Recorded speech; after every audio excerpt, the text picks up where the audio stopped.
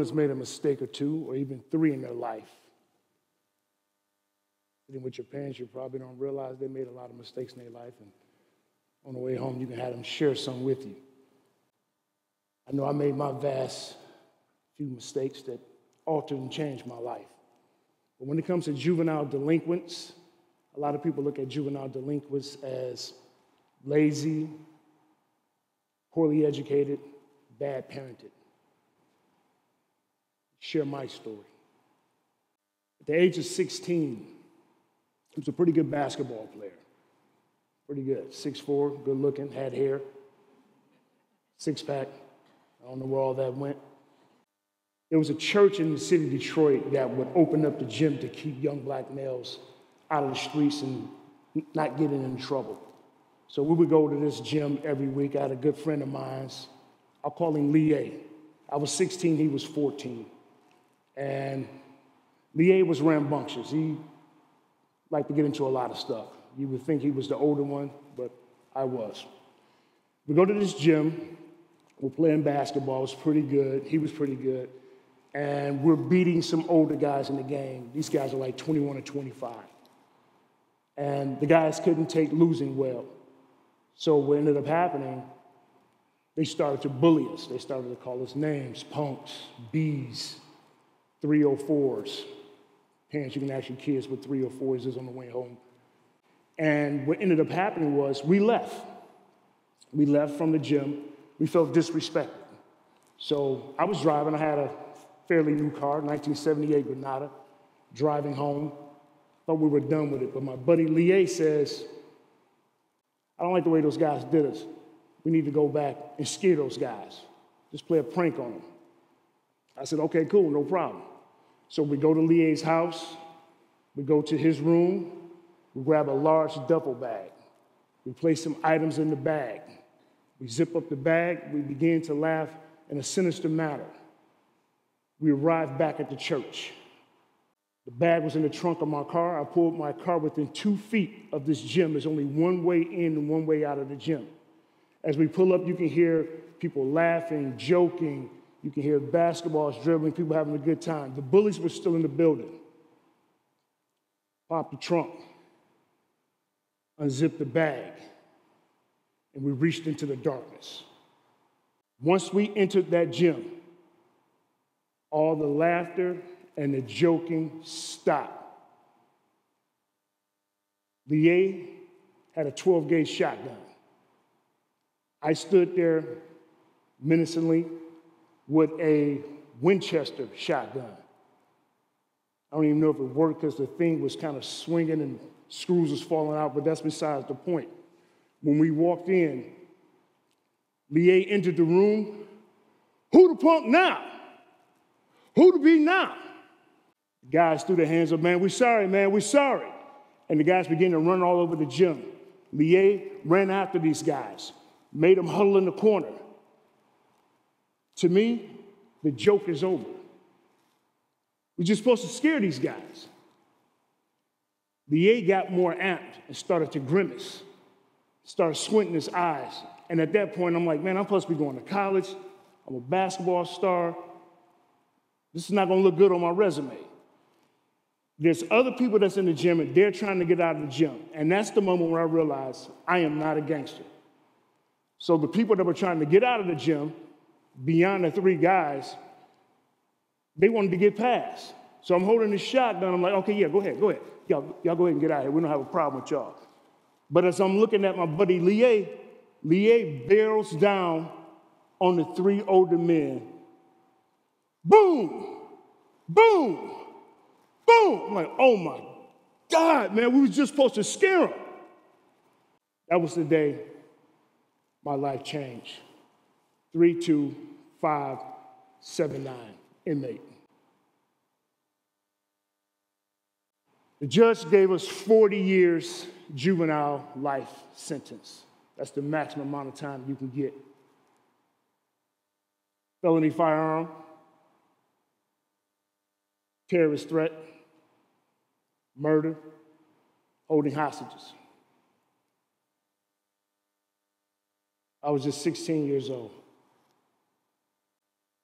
But That was almost my story. I'm actually no stranger to crime. I have 25 years in law enforcement. 10 of those is in corrections. About another 15 in executive protection. I protected everybody from Eminem, politicians, a bunch of the elite around the world. I've authored 5 best-selling books. I did make it to college to play college ball. I played pro ball in China. If my buddy would have pulled that trigger, this guy wouldn't be standing here. That was almost my life. So let me tell you the backstory. When Lee A bared down on these guys, I ran over to them, snatched the gun from them, ran to the car, threw the guns in the car.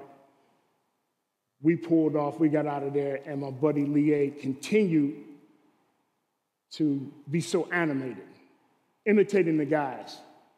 Please don't kill us, man. Please don't kill us. Listen to your boy. Please don't kill us, man. He thought that was funny. I didn't. I knew that day that was the end of our friendship. 2 years after that, I graduated from high school. He graduated to juvenile detention. Another 2 years after that, I was in college. He began his stint of a 10-year prison sentence. The point that I'm trying to make is, to the teens and the family, be careful of the company that you keep. It is so important. It is so important. It's amazing to be able to become this guy and not this guy. Yeah, I like that guy better. I like that guy better. The biggest thing is parents and teens, you have to work together. The biggest thing that I find wrong and misconception in the business is what happens with teens. Cell phones and social networks are linked to crimes. Cell phones lead to social networks leads to bullying leads to school shootings, it leads to hacking. You'd be amazed. I'll give you a quick example. Anytime that there's a carjacker or armed robber or home invasion of a teen or anybody that's committing a crime, you have your cell phone in your pocket, you walk into that place, it pings off the tower, it pings off the Wi-Fi. If someone carjacks somebody, they do a ping to find out how close you were in proximity of the person that you were actually robbing. It's nowhere around it. So now your phone is actually a witness against you. The biggest misconception of juvenile delinquency, well, I'm just going to put them in a youth home. I'm going to put them in a youth home. There's no rehabilitation there. We feed them, we clothe them, and we hope that they move on with their life. You could probably only save 5% of these kids. The other 95% are going to be repeat offenders. It's the parent's job to do the rehabilitation. And the biggest problem with that is you have to find out what that kid's passion is, because the passion leads to crime. If a kid his passion is surrounded by cars, he's going to be a carjacker. A carjacker is nothing more than a car salesman. His job is to get you out of the car before you want to. Grand Theft Auto, a guy that does that is a stock car racer, a mechanic. His passion is around the cars. If you have a kid that makes fentanyl, ecstasy, he doesn't realize, or she doesn't realize, they're a pharmacist. Go to school to be a pharmacist. What we call in Detroit, that's called hustling backwards. You're actually good at what you do, but you're doing it in an illegal way. Now, this is another part. This probably doesn't apply to you, but bad parenting styles and juvenile disrespect to others. This is one of the biggest problems with juvenile delinquents. There's some people that are bad parents. Of course, not you people in the room today, but there's some people out here that are bad parents, and then some of today's youth are very disrespectful. They have no tolerance of authority. Here are the 10 warnings with parents and children. Peer pressure. I always tell parents,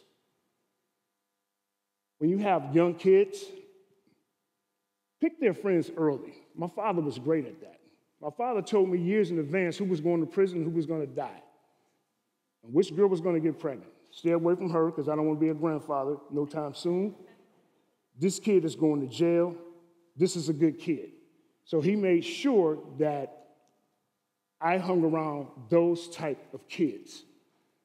So similar lifestyles and parenting. Youth, teens, kids, seek wisdom. We know y'all smart.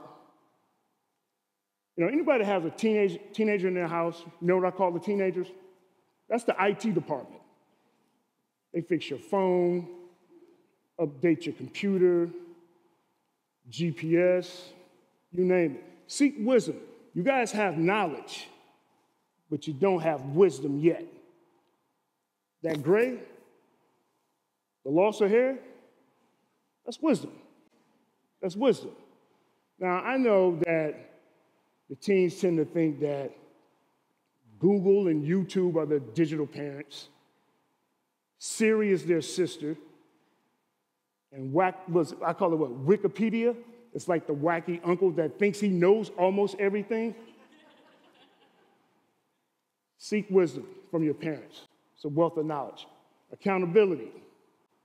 Parents and teens need to be accountable for all their actions.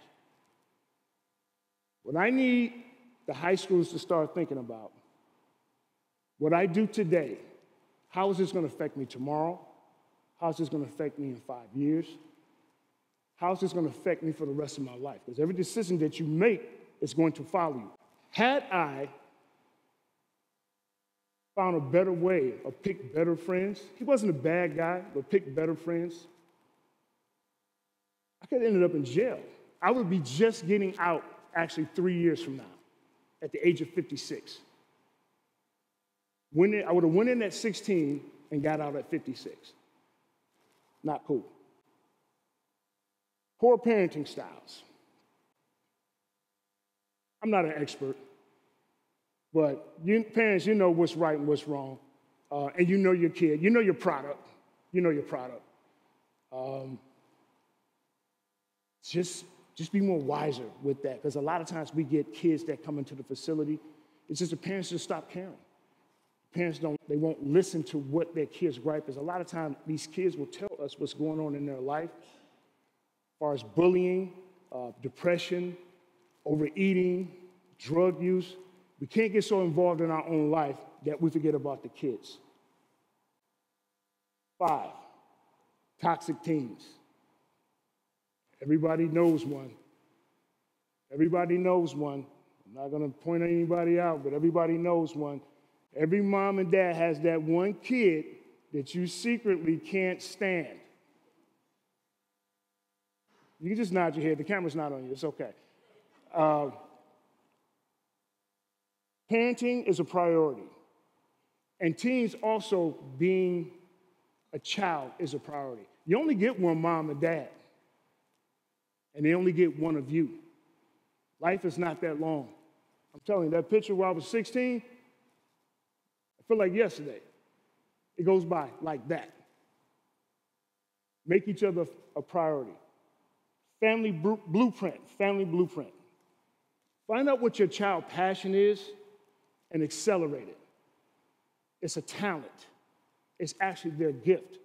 Because if it's not used the right way, they're going to have to come and see me, and they'll wear one of these. That's just the honest to God truth. Sharing is caring. Now, what I mean by that, parents, sometimes, I don't know, I tend to overshare. I will share with my kids some of the things that I've done in the past. You can't tell everything, because we all know if they had Twitter and Instagram, a lot of us would be in trouble, especially from like Woodstock 1 and 2 and maybe the Freaknik in Atlanta. So we're not going to talk about that. But share some of the details of where you made a mistake and how you should have done better. That's very key, because our kids tend to think that we're perfect. We're not that much different than the teens. The only thing different between us and our kids is we created everything you guys perfected, but we started, we did all that first. Parents, listen. Just listen. Take some time out every week to listen to your child. Just listen. Now, you're not going to agree with everything that they're saying. Some of it's going to sound ridiculous. But in there somewhere is some golden nuggets. 10, gun safety. This is one of the biggest issues. This is one of the biggest issues that we have in juvenile. Very simple. Parents, lock up your guns. Lock up your guns, because you don't know if your child is being bullied at school. You don't know what's going on if you're not paying attention. Had Leah's parents locked up those guns, that would have been part of the problem alleviated. So I want to recap here. For the most part, if you have kids, grandkids, nieces, nephews, find out what their passion is. If they get a little out of hand and they're getting older, that means they have a lot of energy to burn. And if you don't find the proper way for them to burn the energy and you keep them in the house, they're going to end up wearing one of these suits. I see it all the time. Lastly, this is a big deal where I see where a lot of the kids from the rural and suburban areas, they said with the gun safety, have to be very careful on providing kids weapons for birthdays for the sake of sport and recreation, because everybody's not mature enough to handle that, okay? I hope that my speech was helpful to you. My name is Byron Williams, and this was the making of a juvenile delinquent.